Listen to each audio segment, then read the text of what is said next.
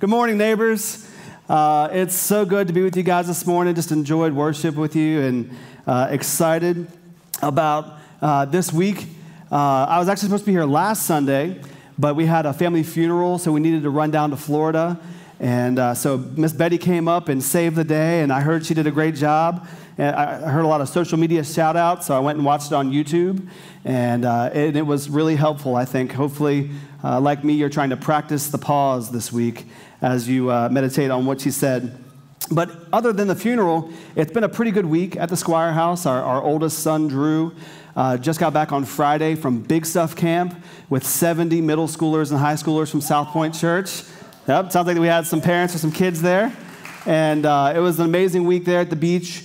13 of the 70 kids that went from SouthPoint Church crossed from death to life and decided to follow Jesus as their Lord and Savior. And so, yeah, yep. So Big Stuff is not just an elaborate vacation. It is actual soul work, and that God has done so much there over the years, and we're excited about that. Thank you for supporting financially to help kids get there. My kid had a great time, and so I want to say thanks to our family ministry pastor, Jen Curtis, and the volunteer team, volunteers that give a week of their vacation to suffer for Jesus in Panama City Beach. We appreciate you guys. All right.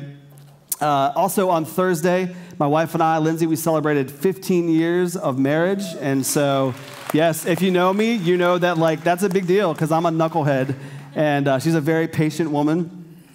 15 years went by in a super flash, and so can't believe how that works. But the other day we were talking about all the places that we've lived over those 15 years, and I don't know where you started out in your first place, but if you don't have a time in your life when you look back at a place you called home and go, I can't believe we lived there, I don't know if you've really lived. And so for us, that was our first apartment in New York. We got married, I was still in college, and so we were just up the road from New York City, and so the rents weren't quite as expensive as the Upper West Side or anything like that. But for the price we were paying for our one-bedroom apartment, there should have been some more bedrooms around. And so our apartment unit was a part of a large house that at one point had been a nice house, but they subdivided it into 7 or 8 units, and it was back by the main road, and the city had developed over the years just right in front of it. And so right in front of our house is an old strip center, and not like a good one with a Target or a Best Buy or anything in front of it like that. It was a discount grocery store where long before it was cool, you had to bring your own bags, that kind of place. And so just not the greatest environment. You had to go around the backside of that to get to our apartment, and the shopping carts would magically make 90-degree turns and hit our cars all the time. And it was just hard to find. But the hardest part of that place was that it was built in the turn of the century, and so that meant the walls were really thin. And so you could hear everything. And so our neighbors to our right were fine. They had a similar life as us. We were busy, and we were just trying to make it through. So we were living on love and double shifts at Chili's, just trying to pay the rent. And so the other neighbors were like that. But our upstairs neighbors were entirely different. And I don't know if you've ever had these neighbors. I think we've got some footage of them. This is actual footage of my upstairs neighbors.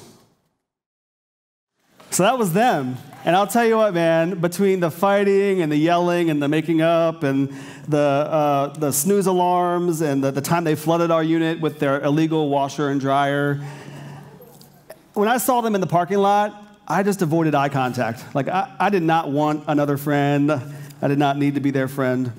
And so I don't know about you if you've ever had that neighbor next door or across the street or down the road, or maybe you've had awesome neighbors your whole life, and I'm really happy for you. But this week, we're kicking off this series that's inspired by our friend Mr. Rogers, right, who's famous for his invitation to everyone, even those who didn't necessarily see the world he did. Won't you be my neighbor, right? And the reason Mr. Rogers' neighborhood has endured for generations is that there's something in us that wants to understand the world around us and wants to know and be known by the people that live closest to us. We want to get out and explore. But it doesn't just happen, does it? In fact, as I've been preparing for this message for a couple weeks now, I've actually gotten really bothered. I've gotten defensive because, like, I'm a good guy, you guys. Like, I'm a great friend. I will do anything for anybody. I stop traffic to help people. I pick up hitchhikers even though I shouldn't. You know, like, I've led a dozen mission trips all over the world. I'm a good guy, but I'm a terrible neighbor. Don't get me wrong, I'm not the worst neighbor, right? I do mow my lawn occasionally. I don't leave the Christmas lights on all year round. I don't shoot off fireworks at 2 a.m. on random Wednesdays like I found out in my new neighborhood. That's just what they do. But I'm a pretty lousy neighbor because if I'm honest, I just don't care, right? Like, I'm busy. I'm trying to raise a family and lead a church and trying to live my life, and I don't really have time to take notice of the people that God's put around me. And so confession time, we've lived in our current house in Lusby for 2 years. 2 years. That's 104 Saturdays, 24 months, right?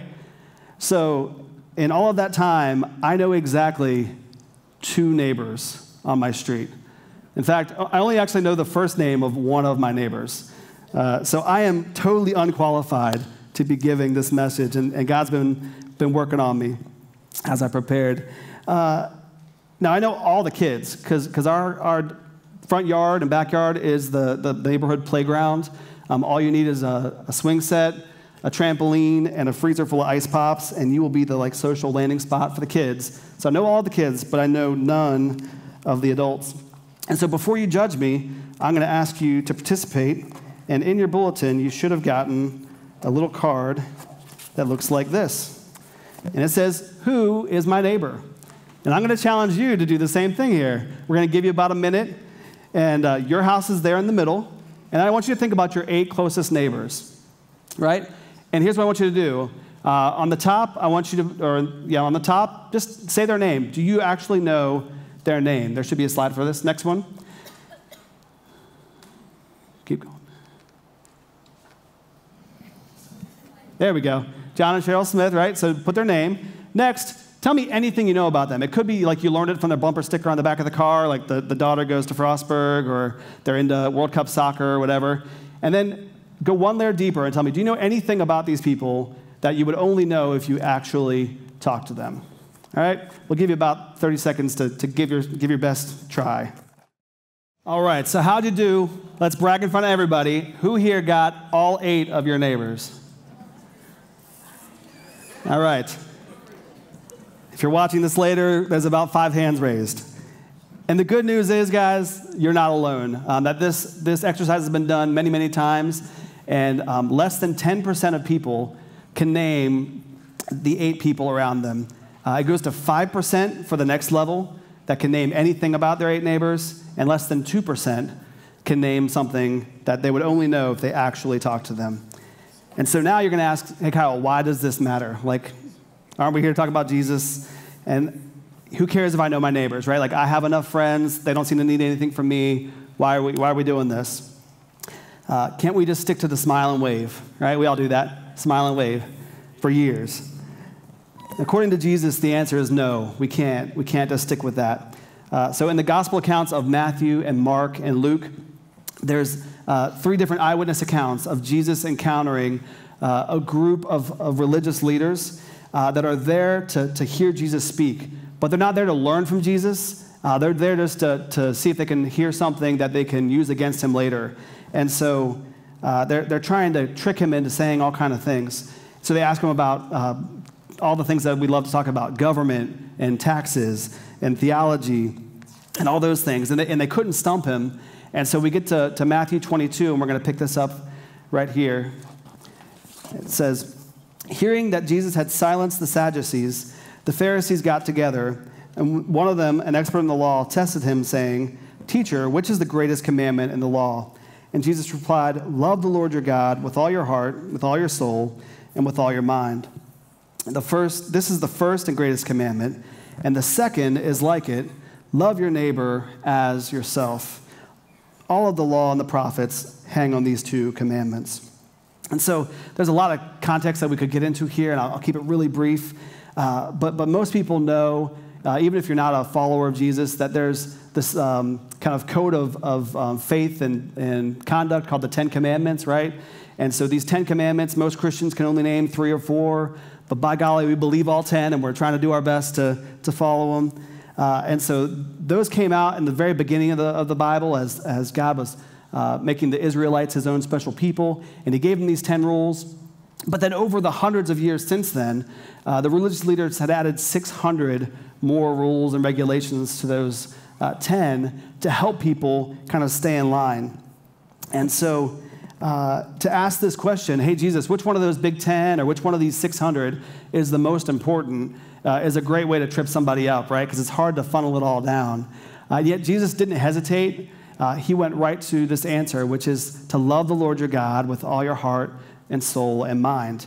And that would have been well known at this time, that the Jewish people then and even now is part of their daily ritual, that every day they pray these 2 prayers. The first called the Shema Yisrael, which is Hear, O Israel, right? Hear, O Israel, the Lord your God, the Lord is one. And then the second is the V'yatafa, which is this response in Deuteronomy, to love the Lord your God with all your heart and all your soul and all your mind. They would have known that answer. But the curveball that Jesus threw was the and, right? It was the and, the second is like it. That instead of just giving a period and giving them the answer that they expected, he adds a comma or an ellipsis, a ... and he keeps going to say that, yes, to love the Lord your God with all your heart and all your soul and all your mind. And if you do that, you're also going to love your neighbor as yourself. So they asked him for one, the greatest one commandment, and he gave them 2. And it's confusing to us because there's 2 answers. But I think Jesus really lumped them together into one assumption, that to love God is to love our neighbor. And so in Luke's retelling of this account, which we're going to look into next week, the religious leader asks them to clarify. He listens to that answer and is intrigued, but he wants to know, hey, wanting to justify himself and his actions, he asked Jesus, who is my neighbor? And you can almost see this guy pulling his card out and going, okay, like I'm a rule follower. Just tell me how many neighbors to love, and I'll love those people. You know, tell me how far out of my neighborhood I need to reach. And so Jesus follows up with a parable, a story with a point. And again, we're going to dig into this part next week. So the 15-second overview is there was a guy that was traveling down the road. He was alone. He was attacked by bandits, left to die on the side of the road, and 3 different people came upon this man. And the first 2 kind of Heismaned him and went the other direction and kept moving on with their day. But the third guy, through great cost, through great inconvenience, to great danger to himself, stopped and helped him. And so Jesus asked, hey, who do you think was the neighbor in this situation? And so the goal of that parable is to broaden our perspective on who our neighbor is. That it's not just those who share a street address with us or a zip code, but that God wants us to have a heart for those who are disconnected and in need. But in doing that, in expanding our view, and in demanding that we look beyond ourselves, Jesus actually makes an assumption. And the assumption is this, that like, hey, of course you're going to care for your immediate neighbors, right? Of course you're going to care about the needs and hopes and dreams of the people that are immediately next to you, but you've got to look beyond that, right?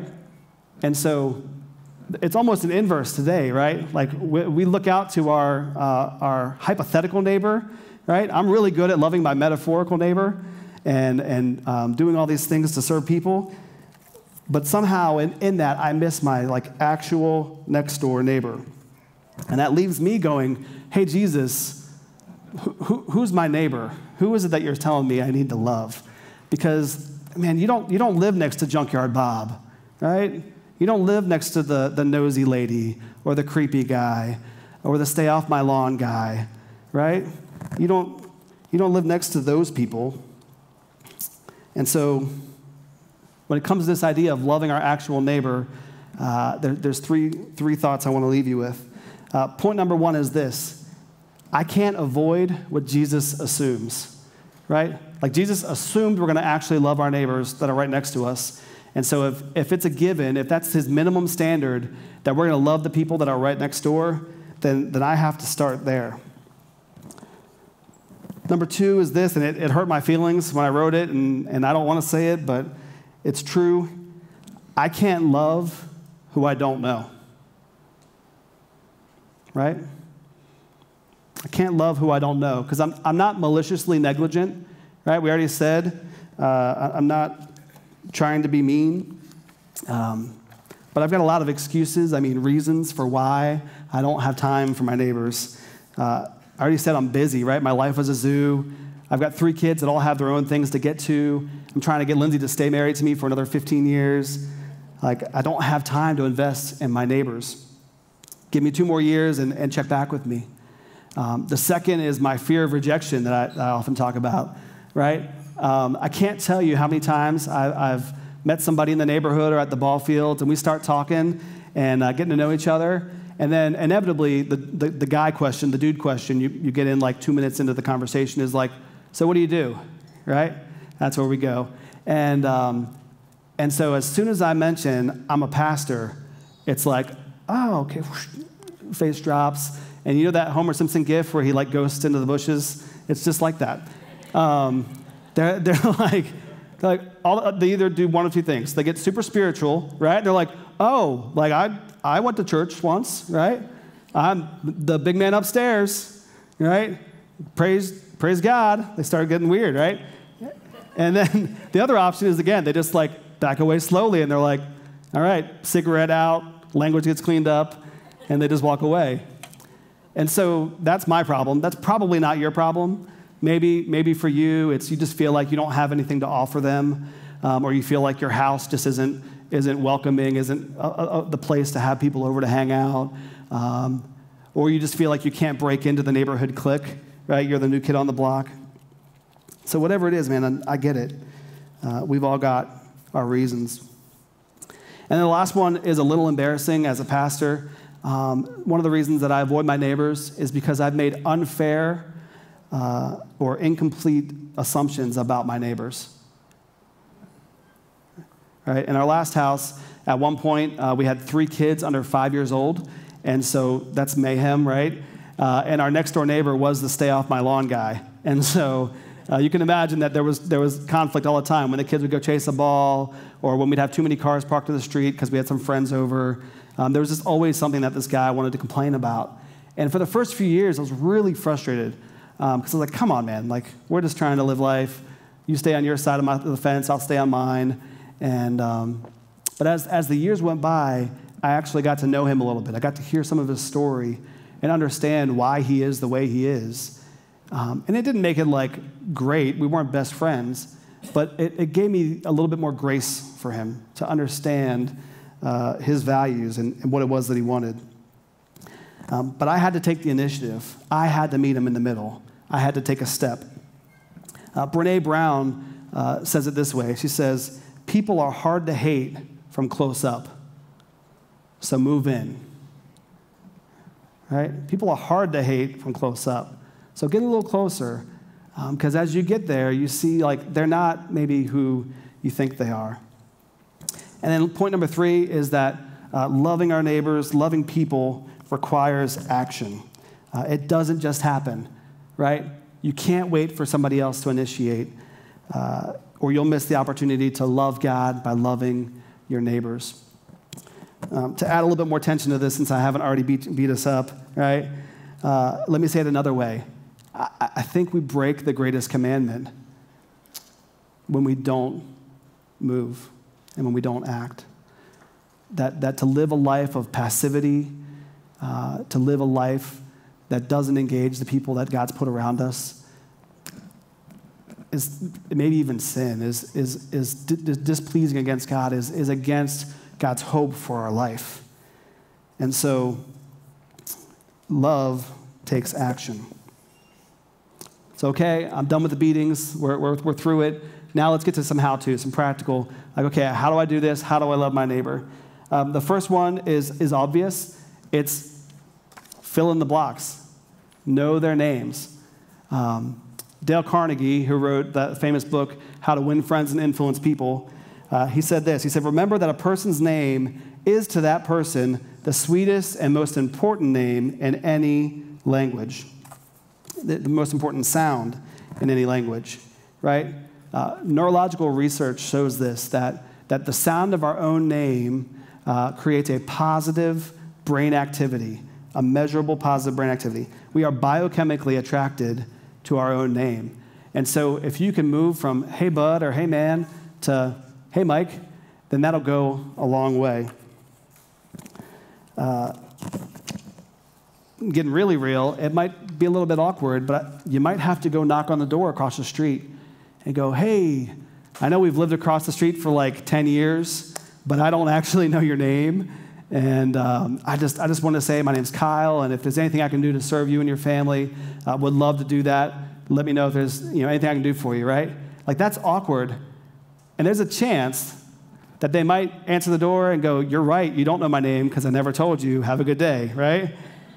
Really unlikely, though. Most likely they're going to go, you're right. I knew your name a long time ago, but I forgot. I'm Mike. Great to meet you. And you can go from there, right? Simple beginnings. Start small. Which leads me to step number 2, which is start simply. Maybe move the grill from the backyard to the front yard. Throw a couple extra burgers and dogs on there, right? A couple extra brats and Bud Lights are not going to break the budget. Just be a welcoming neighbor in your front yard. Be available for people to see you and to engage with you. Create opportunities. And then if there's something that you can do to practically serve your neighbor, do it, right? But be careful with this. Like a few years ago, I mentioned that we had don't get off my yard guy on my one side. On the other side was welcome to the jungle guy who never mowed his lawn. And so one day I decided I'm just going to keep going because it's only like a quarter acre, and I'll mow his front yard. I won't go in his backyard because that's weird, but I'll mow the front yard. And I did that, and I got the weed eater out, and I'm going what used to be a flower bed of some kind. And I looked down, and I realized there's something tangled up in the head of the weed eater. And so I bend over to pull out what I think is a weed or something, and I realize it's a wire. And I had accidentally cut through the low voltage lighting of this guy's little flower bed. Now, he assured me it was probably maybe he thinks broken before, so don't worry about it. But certainly it undermined my intention, right, which was to serve him in a practical way, and I think I created more work. But if there is a way that you can serve them practically, then do it. Maybe if you already know a couple neighbors, you can organize a small block party. Again, keep it simple. People bring their own stuff. Just hang out, bring out the cornhole boards or the volleyball net, and just see what happens. You don't have to program it. You don't have to make a speech. Just invite the neighbors to hang out together. To move, so on the back of the sheet, right, there's 3 steps to the relational roadmap, to move from stranger to acquaintance to friend.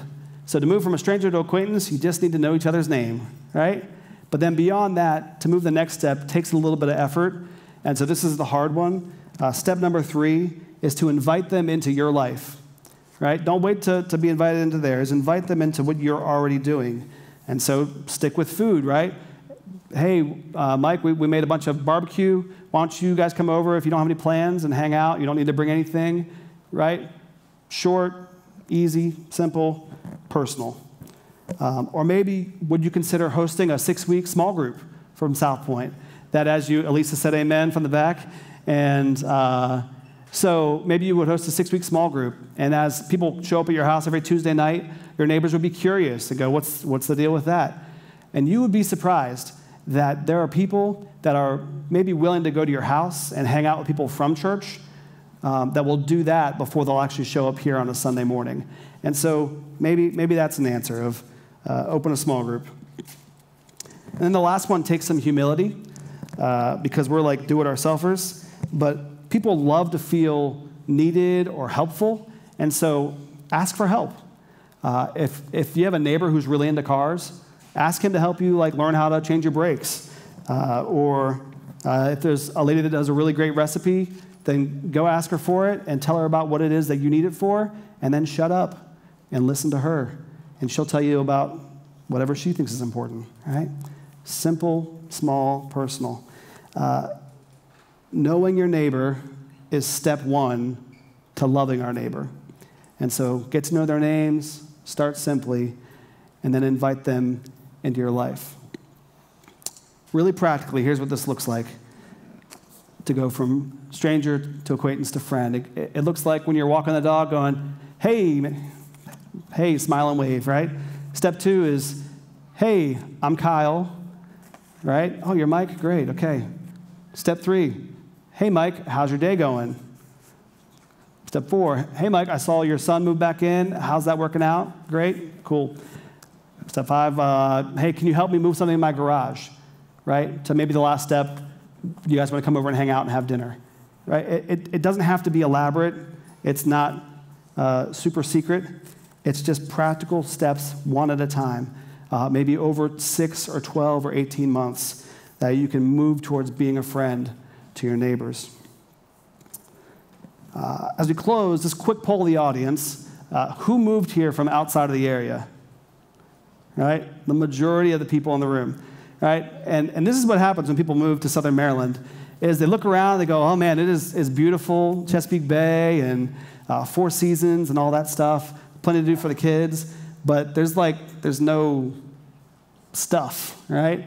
And you get short-timers notice, right? Where you go, hey, we're only here for 2 to 3 years, so let's not worry about connecting with people. Let's not worry about taking next steps because we're going to be out of here in a couple years. But what if God has you in this exact place for this exact time, for the exact people that he's put around you? Acts 17 says it this way, from one man he made all the nations, that they should inhabit the whole earth. And he marked out their appointed times in history and the boundaries of their lands. God did this so that they would seek him and perhaps reach out to him and find him, though he's not far from any of us. And what that's saying is, you're uniquely gifted to practically share the love of God in a way that makes sense to your neighbors. And you don't have to be weird about it. In fact, please don't. Don't have a barbecue and then try to tell everybody the 4 spiritual laws and ask them what happens when you die. That will not go well. They will not come back. But just live your life in a way that is humble and kind and gracious and makes people feel valued without an agenda. And then let God do what he does. And as you love God with all your heart and soul and mind, and you just love your neighbors with that same kind of intentionality, they're going to notice. The Bible says that people will see your good works and give the credit to God because they realize it's bigger than you. And so our neighbors, they're not projects. People aren't projects, right? People have stories. They have a soul. They matter to God. But it's not our job to fix them. And so what if we just took Jesus seriously? That the greatest commandment, the thing he cares about most, is just to love him to the best of our ability and to love the people around us. There are more than 1,000 families here at SouthPoint Church, or individual households. 1,000 individuals and families. That what if we all took our card and we decided together, we're gonna care about our 8. I can't love everybody. That doesn't work. That's cute. It's a good bumper sticker, but I can care for 8 people, right? What if 1,000 households cared for the 8 people around them? That's 8,000 households. That's tens of thousands of people. And to me, that feels like it's a lot more useful than an HOA or a neighborhood watch. That feels like something that God can use to do big things. All right? Let's pray. Father, so grateful that you moved into the neighborhood, that the Bible says that when we were far from you, that you put on skin and you moved into the neighborhood and became our God and our friend. And so, God, I pray that we just be motivated to not just love our theoretical neighbor, but that we would look to our actual next door neighbors and ask the question, God, what do you want me to do? How do you want me to live in a way that will just care for people and let them know that there's a God who cares about them? I pray that as we care about our 8 and the people that you put on our hearts, God, that we'd be bold. We maybe knock on that door or stop at the mailbox and talk to that person and just take the first step to get a name.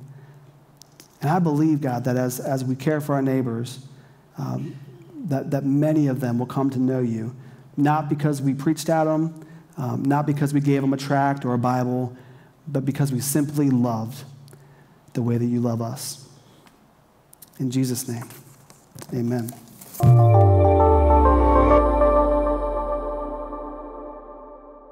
If you're ready to take the next step in your spiritual journey or continue to support SouthPoint, you can connect to a small group, serve on a team, and give financially by clicking the box on the right. To watch other sermons from SouthPoint Church, click the playlist on the left. Click the logo to subscribe.